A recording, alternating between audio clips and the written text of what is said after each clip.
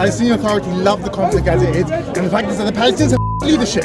That's a very well-known fact, that their leadership and they're getting sold down the river by their leadership, but it doesn't absolve Israel of responsibility and doesn't deny the Nakba as it was. The Nakba did not happen. So you used the term Nakba, yeah? What? So you used the term Nakba, describing the creation of Israel as a catastrophe. That's their narrative. That's not a Jewish narrative. Had in 1948 the Palestinians, the Arabs, instead of trying to genocide the Jews, we would have two nations living side by side, hopefully coexisting with trade deals, but instead the Arabs chose a path of genocide and conflict, which is still being waged to this day. For you to present that as an Arab catastrophe is a shame on you, sir.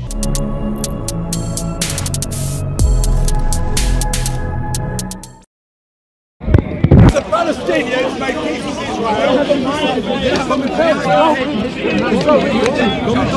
Go watch the news. You've got no knowledge, and that's why you don't debate. You just run away, run away. Oh, really? I come here every week. I get death threats every week from half the people here. Are you against refugees? Try to express what you know. Okay, well, you got the camera now, so it's probably going to get even more heated. Against non-white man. Against non-white man. Of course, that is. You told me in my face you hate Muslims. Do I? Yeah, you did. You told me in my face you are against. What did the Palestinians do before the Israelis? What did you say about There was no such thing. You big liar. There was no such thing as the Palestinians. Big liar. When I refer to the Palestinians, I'm referring to the population. You're talking about the Muslims and the Christians, but not the Jews. No, there was actually a Jewish. But they didn't see themselves as Palestinian. Do you know where the term Palestine comes from? Okay, but it doesn't No, matter what they saw it's themselves super as. important. Most of them were Muslim. Am I mistaken or not? Most people were Muslim. How many people are we talking? How many people? Yeah. I'm asking you a question about proportion. No, yeah, it's very important. So I think about 80% or more. No, but how many people? Not what percentages. How many people? I don't know, probably around 10 million. I don't know. 10 million? Or more, probably, I don't know, I'm not sure. My friend, with all due respect, in 1882, there were 270,000 Muslim Arabs living in that area, yeah, in 1882.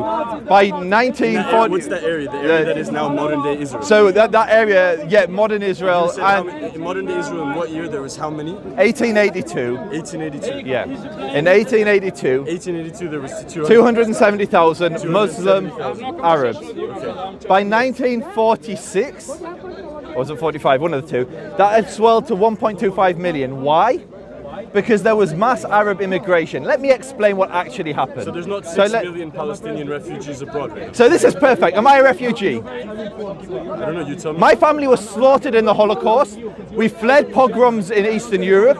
I was born in this country. My father was born in this country. My mother was born in this country. Am I a refugee? That wasn't my question. You are a refugee. No. That's fine. I'm not a refugee. So it's really important. It's really important. So just let me respond. There's 6 million. There aren't. That's what I'm saying. Your knowledge of the Palestinians, of the conflict, is very, very. You've been programmed. Okay, with all due respect. So, I'm open-minded. Okay. So can you just step out of the way of the camera? Someone's trying to film. Yeah. Thank you. So the Palestinians are the most interesting of people. Why? Because they have their own refugee agency. Every other refugee in the world falls under the United Nations UNHCR, and the Palestinians have their own agency, UNRWA, the United Nations Relief Work Agency. It's manned by 90-something% Palestinians. So it's a Palestinian agency within the United Nations. They define anybody whose paternal ancestor lived in mandatory Palestine, which was a British territory, in mandatory Palestine between the years 1946 and 1948. As long as they lived there longer than 2 years, and they have one Palestinian or Muslim Arab, or one Arab paternal ancestor, they're considered a Palestinian refugee. So to put that in there, the Princess of Jordan is considered a Palestinian refugee. Gigi Haddad or Gigi Haddad, how do you pronounce it? 2 minutes. These are vast minorities. Most people left because of you're missing. There are virtually no Palestinians who fled the 48 conflict alive today. There's a tiny, tiny percentage of people who claim to be Palestinian refugees actually experience that violence. So basically the Palestinians have retained this political identity of refugee, even if they are multi-millionaire models living in America, who are the children. I have personally three friends that are descendants of Palestinians. Perfect, and I'm the descendant of Holocaust victims. It doesn't make me a refugee. You are rewriting the word refugee, and it's exactly the same. It goes exactly. They had to flee their homeland. They still have the keys to their homes that were essentially taken by the Israeli occupation forces. They weren't taken by the Israeli occupation forces. Occupation forces. What is it? Are they not? Is Israel not occupying? So no, Israeli forces not occupying? Israel is not occupying anyone's land. Okay, why? What's the definition of an occupation? Can you define it? So, what is the definition of a Palestinian? Can you define it? Well, somebody that lives in the region. Maybe you can. No. I was going to say maybe answer his question. Okay. Just ask your question. So I will answer, but I'll answer the first one. The reason why what I said. The reason it's important to define who a Palestinian is and what a Palestinian is, because then you can define what is and isn't an occupation. So the Palestinians only became a nation in the 60s. Prior to that, you had Arabs who were living in Hebron. You had Arabs who were living in Gaza. You had Arabs who were living in Ramallah. Yeah, these people and they didn't identify as Palestinian. Palestinian nationalism. Palestinian. They either Muslim. Muslims. So just because they didn't identify with the state, now all there wasn't a state. They didn't have a collective identity. Is what I'm telling you. So then it's justifiable to take their home. They didn't. Their homes weren't taken. This is what I'm telling you. This is what I'm telling you. What are you telling me? That their homes weren't taken? The homes weren't taken. Okay, well I can show you multiple documentations. Perfect, bring it. Sure, right now? Yeah, right now. And while he's doing that, while he's looking for the documentation, what I will explain, He's born in his country's mum, in this country's father.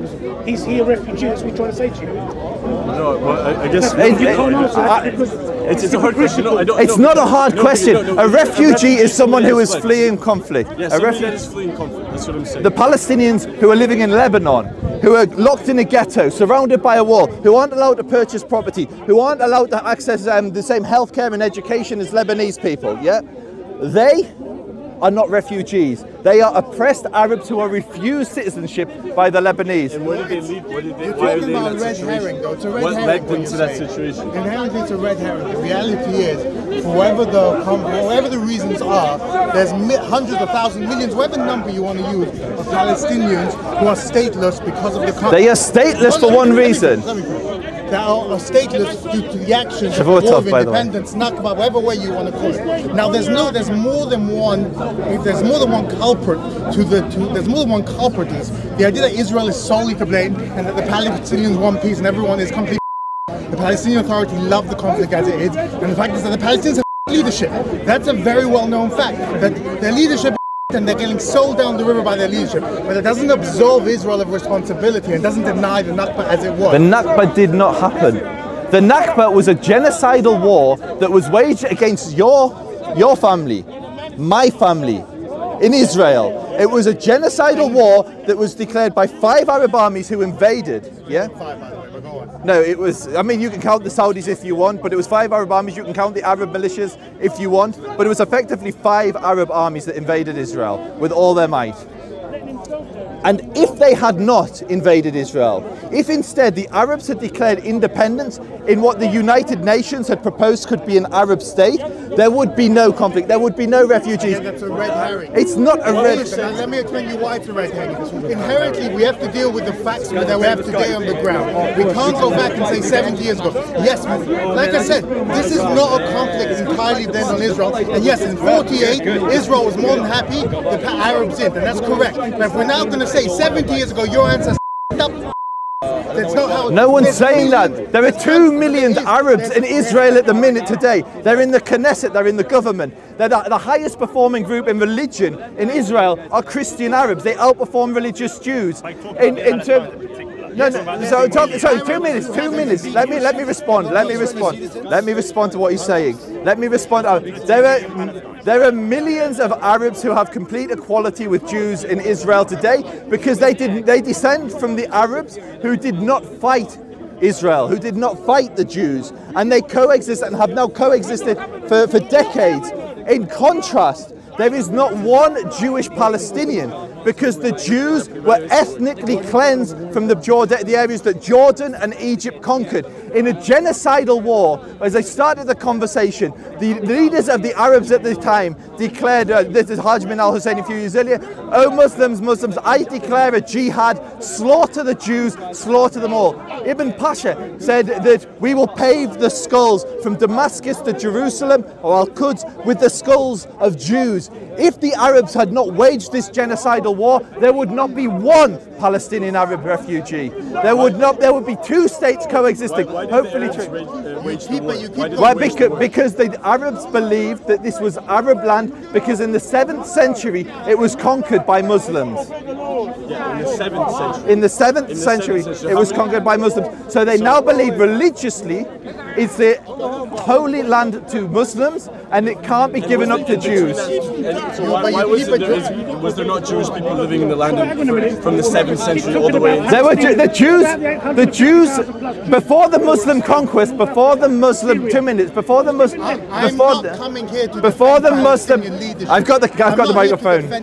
Before the Muslim conquest, there were hundreds of thousands of Jews living in Israel. The Yemenites, the Syrian Jews. I am not here. They were just kicked out.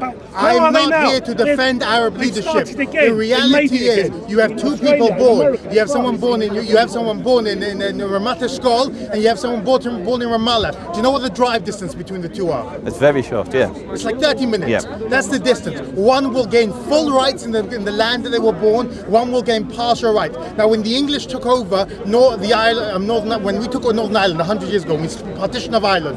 Everyone in Northern Ireland was given full British citizenship. We have the Israelis. The Israelis have taken over a huge area. The literal definition of occupation is you've taken over a group of people and you do not give them the same rights as the people. Can I respond to that? No, let me know. Now, the answer is we go to the Oslo Accord, which is what set out what the current situation is based on the Oslo Accord. Now, again, this is not the absolving Palestinian leadership of blame, but it's rather the idea that Israel is some lovely state. So you have the nation-state law, which inherently disenfranchised Druze, who have given everything but in their loyalty to them, but still get probably the bad. Have you read the Palestinian Basic Law? Doesn't let Jews there. No, that's not what the Palestinian Basic Law. No, that's Palestinian law. Again, I'm not. Palestinian Basic Law mirrors the Israel. Justify the PA. I think they've got the same law on both sides, basically. But I'm not here to justify the PA. I'm here to discuss how the state of Israel is inherently. So what the Jewish brother is doing, or what my Jewish brother is doing, is he is advocating that Israel declare sovereignty over the West Bank and give the Palestinians equal citizenship to the Jews. No, that's you are, because let me respond.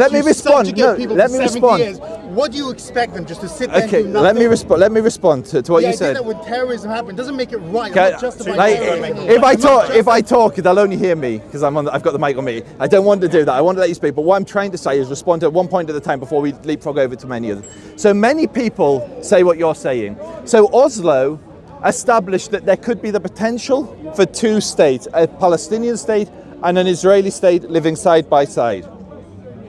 The people decided, the Palestinians and the Israelis agreed to divide the West Bank into three areas, Area A, B and C. Area A would be under full Palestinian control. Any Palestinians living there, which was the overwhelming majority of Palestinians, it was smaller than Area B and C combined, but the Palestinians agreed to it.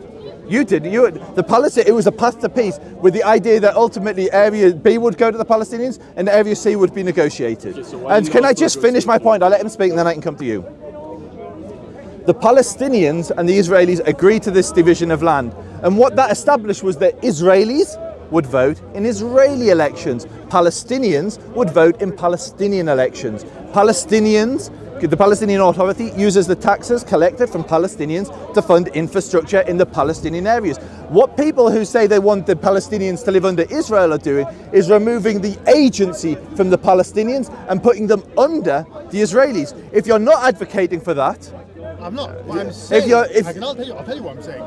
The Oslo Accord was not a final accord, it was a step one. Exactly. It was a step one. Now, here's a reality on the ground. The Oslo Accord was 30 years ago, give or take. It was just under 30 years ago. Nothing's moved forward.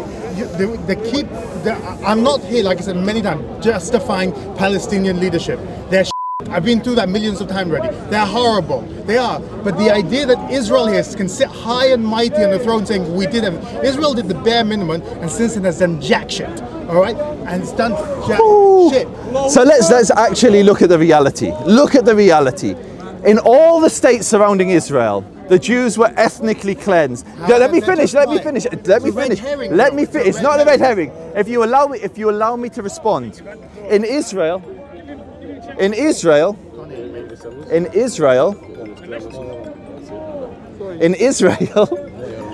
I've lost my chain of thought now. So if you look at all the states surrounding Israel, ethnically cleansed the Jew. In contrast, the Arabs, who you say are oppressed, were given complete equality with the Jews in Israel. The law is set up, you drive any street, which you've done many, many times, you'll see all the signs in Arabic, Hebrew and English. If you drive any of the streets around in the surrounding nations, you won't see any Hebrew signs, you won't see any Hebrews because the Jews were ethnically cleansed. I was ethnically cleansed. I'm an Arabic Jew from Iran. I was ethnically cleansed from the area, as was all my family, as was pretty much all the Jews that were in Iran, the Palestinian Jews, make it right. Egyptian Jews. So 2 minutes, and I will respond to that. What you're doing is unfair because what you're doing is you are saying that the Jews who fled the Holocaust, who fled Muslim persecution, who then landed and re-established their homeland in Israel, you are saying those, the victim of a genocidal war. Israel didn't invade Lebanon, Israel didn't invade Jordan, Israel didn't invade Egypt, Israel didn't invade Saudi Arabia, Israel didn't invade Syria. These nations invaded Israel under the pretext that they were going to slaughter the Jews. The Jews survived. Had in 1948 the Palestinians, the Arabs, instead of trying to genocide the Jews, if they had declared independence, we wouldn't have one Jewish refugee or Palestinian refugee. We would have two nations living side by side, hopefully coexisting with trade deals, but instead the Arabs chose a path of genocide and conflict, which is still being waged to this day. For you to present that as an Arab catastrophe is a shame on you, sir, because it was your family and my family that were the victims of that war of aggression. That's not, you mentioned multiple times that just because we survived the genocide, we somehow, the fact that we survived the Holocaust is not relevant. It really isn't. There's no relevance. It's 100% relevant. Let you finish, It's not relevant just because no actions can justify, a Holocaust doesn't justify another Holocaust. Correct or incorrect? Is there you saying that there's a Holocaust? No, I'm asking you a question. I'm trying to preface it. Do you agree a Holocaust? Of course not. Awesome. So we're agreeing that. Now, in that all the 2 million Arabs, the 2 million Arabs in the state of Israel descend from the ones who were in the land after 48. Yes. Not 67. We have given, now if Israel had given citizenship to the Arabs in 67, then it would be a different story. But since 67, they have lacked the basic rights. That's because they want Palestinian citizenship. They don't want to be Israeli. It hasn't happened yet. Now, but what you're saying, you're imposing. All my right wing friends in Israel say what you're saying. No, I'm not telling you to take over the area. The fact is, if you... Well, how else do they vote in Israeli elections if they're not given Israeli citizenship? The fact is, the current Israeli leadership, by their own words, don't quote me, you can ask them themselves, have made the very good. Bennett is very clear he's against a two-state. Bibi, who's the only positive alternative to Prime Minister at the current moment, is also against it. Benny Gantz... Netanyahu has publicly said numerous times he supports a two-state solution. In English, in Hebrew, multiple times he said he hasn't. And so what do you do? So you've got two contradictory statements. I'll take the one that the language of where his voters live. I'll take it really over the language of international politics, where there's huge international pressure, as opposed to a voting bloc that won't vote for him. It's not that worried. Israel Isn't that his people? So you can use his own language. So no. What I'm saying is, international politics is foreign relations is king rather than pandering to a particular voting bloc in local elections. I said in public and in London when he came, I really want a two-state solution as well. He also said that, but we know it's jack. Just because he said it in English in London and Washington, we know it doesn't. It's what he tells his own people. Just like when he tells his own people that he's paying for people to go stab Jews, we take that as validity because that's the same thing with Bibi. I don't care what he says in Washington or in London. So if you know this, why are you defending Abu Mazen and all of? I'm not defending. Or their narrative, or their narrative. You're defending their narrative. I can see something with an open mind, they can say there's two wrongs in society, not that either black or white. So the conflict isn't black or white. It's very, very great. And the fact that this is the point. I'm not defending. You are confirmed. So you use the term Nakba, yeah? What? So you use the term Nakba, describing the creation of Israel as a catastrophe. That's their narrative. That's not a Jewish narrative. That's not a liberal narrative. That's not a progressive narrative. Do you agree that with the creation of the state, hundreds of thousands of Palestinians became refugees overnight? So, let me answer. Please. In every single war, refugees are made. So of course there were Palestinian refugees, and there were Jewish refugees. Let me which is their right. You asked me a question. You asked me a question. You asked me a question. I'm answering your question. There were also Jewish refugees of that war. The Jews were the majority population in the old city of Jerusalem, the most holy place in the world for us. Period. Yeah. We had a Jewish majority. We were ethnically cleansed, and Jordan conquered it and established and annexed the entire West Bank, including our holy city, and declared it Jordan. Yeah? Yes. But you don't describe that as a Nakba. No, because like I said, is that a Nakba? Is that a catastrophe? You asked me why I use the word Nakba, and I'm answering you. Because the people who were made homeless at that time describe their experience like answer my question. Is the ethnic cleansing of Jerusalem a catastrophe? I will answer in a second. Now, I could be and just say, I don't give a. Now, it doesn't cost me anything to call it Nakba. The world doesn't suddenly change automatically. They don't all suddenly start killing people. It doesn't make a difference. So if I can make someone happy by just saying one word Nakba, I'll do it because I'm not a. Now, let me answer my question. Jews in the Middle East after the state of Israel, Jerusalem, including the old city where shuls were destroyed, but cemeteries or the cemeteries every single synagogue were destroyed. Used to pave the streets outside the old city is a catastrophe, and I don't deny that. But I'm not here looking to score. I'm trying to be as open as possible and as. Well, just be careful your brains don't fall out. If it does, I'm sure you'll let me know. Okay, I'm just trying. Yes, I will call it Nakba because that's what they want to call it, and it doesn't cost me anything. So it costs you a lot because you confirm the lie. You repeat the lie. 100,000 became refugees overnight. What lie? The lie that the Israelis were the cause of that. Oh yeah, Israel had cause of play. Israel was invaded. Yes. If Israel was not invaded, if Hajimin al-Husseini, a Nazi collaborator, if Hajimin al-Husseini hadn't started this whole conflict under the pretext of Muslim, I declare a jihad, slaughter the Jews, slaughter them all, there would be no conflict, there would be peace. Yes, but Ben Gurion in his own diaries in the 50s wrote that there were Arab villagers who were cleaned out. The fact that Israel, perfect. Let's go to the villages. Let's go to the villages. Israel, I think you admit, I'm not sure, we'll get to that in a second, had a part in this catastrophe.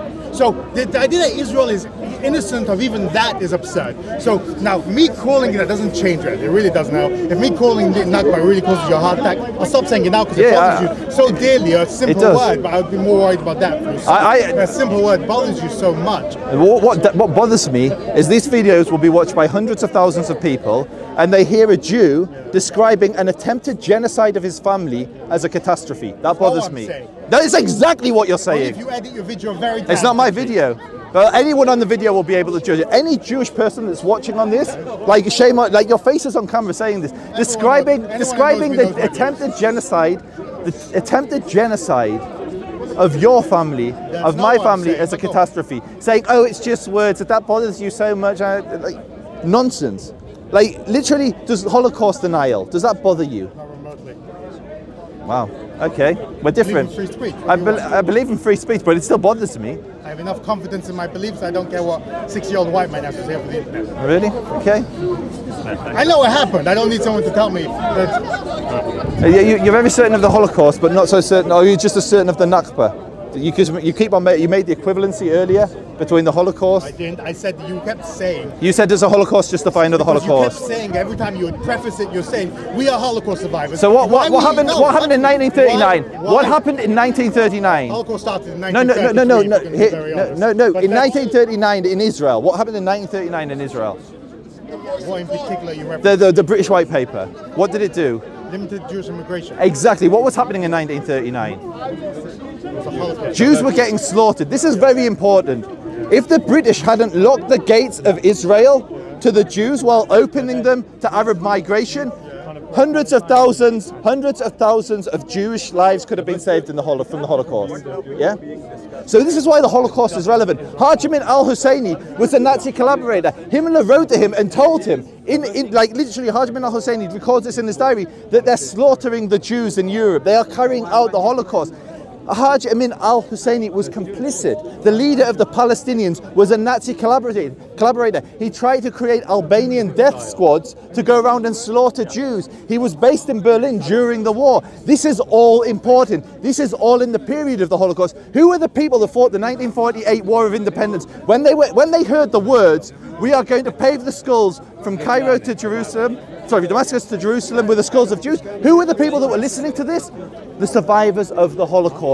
It's all relevant. And you are describing what they did, their defensive actions, as a catastrophe. Shame on you. What if both narratives are correct? Now, let me go back to it. You keep here trying to look good. You're YouTuber, you have to get the views. Now it's not my channel. I don't come with any camera. You keep trying to say that you keep bringing the sins of the Palestinian leadership as somehow as the wrong. I never used this. I never said the word Palestinian leadership. You said that. The 1947 war, which someone described the civil war, that was carried out almost entirely by civilian. It was civilian on civilian. What was then the Jewish prototype, the prototype of the IDF, the Haganah, the Irgun. These were civilian militias. On the other side, you had Palestinian militias. Sorry, what? Oh, sorry. Sorry, I got distracted by my chain. Sorry, I lost my chain of thought there. You go. I'll go back. Don't worry. We keep going in circles. I'm not here to defend. I'm merely saying the idea that the state of Israel can sit high and mighty on the throne of goodness, that it's right. It's absurd. Do you agree that? Do you agree with what you just said? No, I think Israel. I believe Israel is one of the most moral military forces in the history of military forces. Has it done wrong? Of course, every military's done wrong, but I don't describe the 19. Look, if you're fighting a war, no, hear me out. Hear me out. If you have soldiers who are fighting a war in the heat of the moment, are given guns, who are surrounded by people that they think are trying to kill them, both sides are going to do horrible stuff. That's the reality of war. No, that's not what he's doing. He's not saying he's not saying there are individuals in the Israeli Defense Forces that have done wrong. He's saying the establishment of Israel, the Jews defending themselves from a genocidal war of aggression, he's describing that as a catastrophe. That is not the same thing. Violence is justifiable. He does to some extent. I believe that self-defense is 100% justifiable. I do not want to be under the boot. We tried living under Muslims, didn't end well. We tried living under Christians. We were in the 50s. The Almohads slaughtered the Jews. Read what Maimonides says about living under the Almohads. Just live in Morocco for 500 years still now. Anyway, let's not go off topic. Let's go back to Israel and Palestine. Jew on Jew. I never spoke about the military itself, but rather the leadership in government now. Please admit, Jews are more safer in Arab countries. Nonsense! No. We have 1,300,000 Jews in Morocco. You've got two Jews telling you no. We disagree with you. You may think we're safe under you, but we were all ethnically cleansed. I daven in an Adani synagogue. I daven in an Adani synagogue. There's a gentleman who sits in front of me who watched a Muslim mob slaughter his father. The synagogue I pray in is named after the synagogue they razed to the ground. So don't tell me how beautiful it was living under Islam. I don't want to pay the jizya. I don't want to be a dhimmi. But back to the subject. I'm not now. Again, another red herring you did. That the IDF uses and sent one of the most moral armies in the world. I never once mentioned any of the actions they've taken in the West Bank or in the Gaza Strip. I mentioned the state in itself. The state in itself. Now let's go. Can I ask one quick question, just for context? No. Are you opposed to the state of Israel on religious grounds? Yes. Okay. So it just helps the audience to contextualize why we have such a strong difference of opinion. You are making arguments to authority, to religious authority, and I am making arguments based on secular. No. My beliefs, while maybe based on religion, can be backed off on facts. Now, I'm not here calling for the dismantling of the state, because the idea that if we give it to either the PA or Hamas, they'll butcher all of us there. Now, I'm not here calling for that. Thank you. Again, I'm not here defending the Palestinian state. I've said that a million times over. I'm not here. But also, the reason, how many times? The reason I said that is it explains why you would use a term like the catastrophe to describe the establishment of the state of Israel. What is it? The Bosnian Wars. You know the Bosnian Wars? Yeah. It's not my area of expertise, but yes, I know the Bosnian Wars, yeah. They butchered the Bosnian Muslims were butchered by the Croats and by the Serbs. No, they claim. They claim both the Croats and the Serb, including leadership who are still alive now, that they were fighting for their independence, that they were fighting against genocide. That's their line. They were fighting against it that justified Srebrenica, where they butchered 8,000 Muslim men and boys. Now, the idea that you're fighting for your independence or you just survived the genocide is not an excuse to what happened. What happened? The reality is based on Ben Gurion, not my words. Let's go with Ben Gurion, the first president, the head of the provisional government of Israel, and the first president, prime minister of Israel. Reliable source for you or not? Yeah, no. He's a good source for you. Just making sure. In his own diaries released in the 50s, he admits that the Igun and at the time was still Igun. They hadn't yet been completely put into under leadership of the provisional government. Cleared out villagers, Arab villagers. He admitted. Now, if that's not a catastrophe, you keep getting very hung up on that. If clearing out, ethnically cleansing villagers is not a catastrophe for you, what is? Okay, so can I respond to that? Please. So, every single Jew was ethnically cleansed from the territory that the Arabs took. Let me respond. I listened to your response. In contrast, you have to go to villages, individual villages, which were held for operational positions, because as you have to realise, these were civilian. It was a civilian conflict. Yeah, it was Palestinian civilians from villages fighting Jewish civilians from villages. Yeah, the massacres that people talk about happened in these villages. Yeah, whether it's on the Arab side or the Jewish side. So these are military positions, and there were a small number of villages that were emptied after they were used to attack Jewish positions. Yeah, we agree on that, I'm sure. If you're familiar with Benny Morris, who's the main advocate of what you're saying, he's the main historian that most people on both sides go to, what you'll find is almost every example of a village being emptied was for military defensive purposes. There are two examples of two cities that were actually removed of their populations. That was Lud and Ramla, yeah?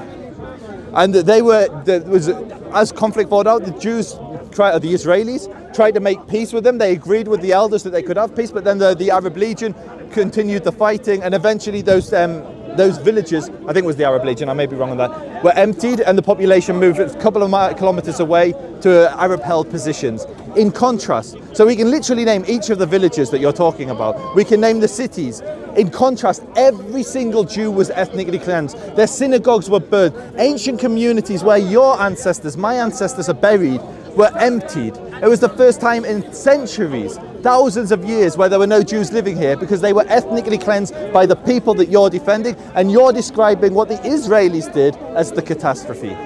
What was cause and what was effect? The cause was Israelis were invaded in a genocidal war. Anyway, it's made him as a Jew and Jew at the moment. We can go Jew and Gentile in a minute. Let me give a very good example. When the Good Friday. Not at all. It's just I rarely get a conversation here at Speaker's Corner with a fellow Jew, and I think the viewers will like to hear two conflicting Jewish opinions. It's not racist. You know the Good Friday Agreement? Yes. Okay. Good Friday Agreement. One of the agreements we made with the IRA, the real IRA, whatever they call themselves, this Sinn Féin, was that we gave letters of pardons.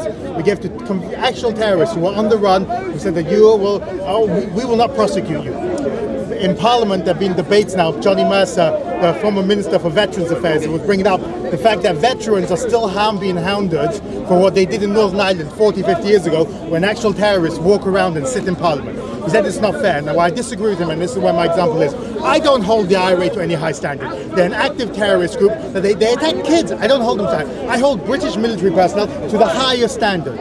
The same thing here. You want to keep bringing the Arab thing. You want to bring bigotry of low expectations, much? What? You're holding Jews and Arabs to a different standard? That sounds quite racist. My people. I hold my people to a higher Sounds quite racist. I hold them to the same standard. No problem. Go down there. I hold my people because it's my people and they got to do with me. When he does something wrong, well, yes, it's wrong. It's wrong. But I don't run around telling him it's wrong because the reality, it's something he has to take care of. When your own leader, you have to acknowledge the flaws within yourself. Your language was, I hold the British to a higher standard. I hold military personnel into a terrorist organization, to a murderous mob that anti-Jews out, to a genocidal maniac, to a genocidal frenzy in the 40s and 50s. I don't hold them. They were a genocidal mob being riled on by years of hate and on their leadership. Do you believe it was religiously motivated? In 1948. Religion played a part in it. No, I'm not in terms of Islamic, because most of the Jews were secular. For those that, I mean, he'll be very familiar, but the audience might not. Most of the Jews that were fighting were socialist, secular. There were very few religious Jews on the other side. Was part of it. Now, religion was used clearly by religious leadership at the time. The Mufti of Jerusalem. 100%. So religious leadership, of course, played a part in it. Now, you want to know if I think that's the correct way? I'm not arguing over that's the correct way of religion, because that's a stupid conversation. I think you know that as well. Just to argue if that's the correct way of the religion. But religion played a part in it, and that the fact that they were led on by that, I don't hold them to a high standard. The Arab leadership, whether it was Jordan, like the king of Jordan, who was not a very religious man, is on record calling it a jihad. The Arab leadership were able to rally huge armies under the flag of jihad. That's why the Mufti described it as, "Oh, Muslims, I declare a jihad, slaughter the Jews, slaughter them all." The entire religion played a fundamental part in this. But like I said, I hold what my people did.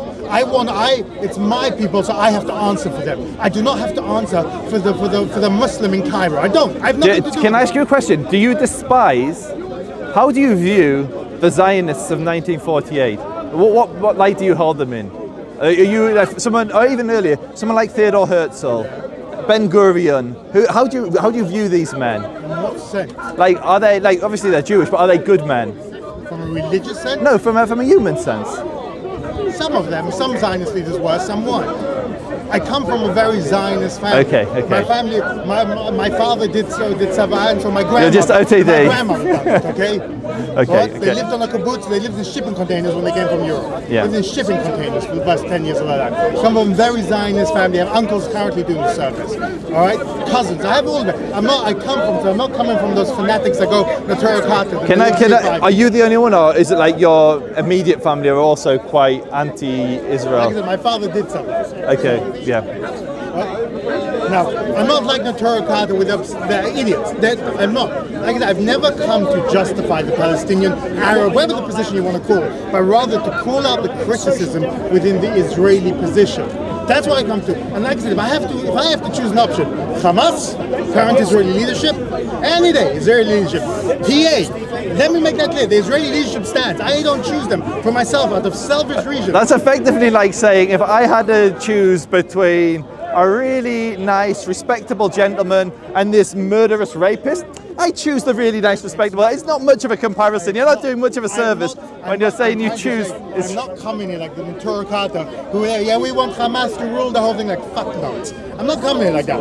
I'm very realistic to what the things are on the ground, and that I have a major issue that my taxpayer money is used to fund Jews and killing Jews in Israel. The British aid is sent to the Palestinians. What British aid is sent to the Palestinians? Oh, to the Palestinians. I thought you were going to say to the Israelis. Yeah, the Palestinians. The British aid is sent to Palestinian leadership, and they use it to spend it. As Abu Hamza said, if we have $1 left, we're going to use it to fund the martyrs. I have an issue with that. I do have a major issue with that. I have an issue when Labour politicians go there and fawn over and listen to his anti-Semitism, Holocaust now, and just sit there, Viva Palestine. I have an issue with that. I do. I'm not coming here I'm just very open-minded about it, and that I'm having to be a religious anti-Zionist is not relevant. The matter really is, because that hasn't affected my thought at all. Did you? Because I will always defend the state of Israel in public. Were you hostile to these aspects of Israel before you formed your anti-Zionist religious positions? What came first? Chicken or the egg? Yeah. It's not. I can't answer because these are forming over many years. Okay. Now, I will always defend the state of Israel in public, in other forums. I will, because when the other options I don't doubt. But when you're here, and like if it wasn't you, if it was Ali Dawa or Muhammad Hijabi, I would have no problem defending. I've defended the state of Israel here many times. I have. And I will continue to do so. But the idea that there's pure bliss and high moral ground is not true. And even if you take away from the fact of the Nakba, if you go to 67, let's forget the Nakba. Let's start. Do you want us to wrap up? Up to you guys. Yeah, you can keep looking over there. Like, we can wrap it up if you want for the camera. No, we haven't wrapped yet, but we can if you want us to. Up to you. Do you want to film? Oh, he's walked off anyway. And my biggest issue with current leadership is not regarding the Nakba or the war in men. It's after 67. The fact that we took over, Israel took over millions, hundreds of millions of Muslims, and the reason why I use the word Muslims, very important, Palestinian Muslims, who inherently will very unlikely ever identify with the Jewish state. That's not true. Literally this year, the Arabs of East Jerusalem, just one fact and then I'll let you respond. The Arabs of East Jerusalem, so Palestinian Muslims. You've been this long time. Can we talk about the peace? No, because I'm talking to him. No, when some people talk about the peace. Yeah, well, we can talk about peace in a minute. He was making a point, I want to respond to that. You're kind of quite rude interrupting our conversation. 93% of East Jerusalem Arabs said they would rather live under Israel than under the Palestinian Authority. So the reality is changing to what you're describing. Because in Israel, you have Arab judges that send Jewish prime ministers and Jewish presidents to jail, and the Palestinians look at that and say, we wish we could do that to Abu Mazen. We wish we could do that to Hamas. We wish that we could throw our corrupt leaders in jail. Israel is the only place in the entire region where Jews, Christians, Muslims, Arab, Druze, it doesn't matter, have equality. They don't. It's not true. Really? Arabs. Which Arabs? The Arabs who have Israeli citizenship. That's what I'm talking about. Yes, but that's my point. The reality is, I have a question. Answer me in all honesty. If you want, you can turn off your recording. No, I don't. Quietly. Do you ever think there will be a Palestinian state? I would happily support a Palestinian. That wasn't my question. Answer me yes or no. Do you ever think there will be? Not do you want one and all the semantics. Do you ever my honest answer is there could be. I don't know what the outcome's going to be. That's my genuine. I said there is the potential for one. Give me a percentage. I would say it's looking increasing. So I'd maybe say I would be probably 50-50 on it. 50-50 is where I honestly am. I don't agree with those numbers. I think it's much lower. But let's go with 50-50. Yeah. Let's go with those numbers. So you have millions of people who are currently stuck in limbo land. Yeah. Now you agree there's a 50% chance they don't get their state. So let's go on that 50% chance. Let's work with that and we'll come back to the other 50. There's 50% chance that they never get the state, which means they'll be inherently stuck in a limbo land under a military occupation. I think there's a 100% chance they won't be stuck in limbo land. Why would you think it's going to happen? Israel's not going to. Because I think that's. So I met an incredible person when I did a documentary with the BBC who was a Palestinian, and at 17 years old, he was jailed for throwing a hand grenade at an IDF soldier. While he was in jail, he decided he wanted to learn about his enemies, so he decided to investigate the big lie, which it was called in his society, which was the Holocaust. As he read about the Holocaust, he realized that everything he'd been told about his enemies was a lie, and these are people that have suffered. And so when he was released from jail, he came to Bradford in the UK and did his, I think it was a doctorate on the Holocaust. He then went back to Israel, back to the West Bank, and his daughter, who was 8 years old, was shot in the back by an IDF soldier. So he devoted his life, post being jailed for terrorism, to building bridges and learning about Jews, and then a Jew shot his daughter, 8-year-old daughter, in the back. He was paid compensation by the state. It was a horrendous killing. I don't know if it was an accident, intention. I don't know what happened to the soldier. He didn't share that with me. But the state admitted responsibility. And this man has dedicated his life to peace. I met him and he told me that peace is going to come between the Israelis and Palestinians. You can either be an obstacle to that peace or you can be part of the process. And I believe in what he said. I don't believe the Palestinians will be stuck in limbo forever. I don't believe the reality of today is going to be the reality of 50 years' time. Things change. I don't know what they're going to evolve into. I don't know what's going to happen. But I have complete faith that the reality today is not going to be the reality in 50 years. I disagree with you. You disagree? Okay, let's see. Hopefully we're still acquainted in 50 years' time. I'm happy to be wrong. I hope you're wrong. So do I. Yeah. Okay, we're wrapping up the Shabbat Tov.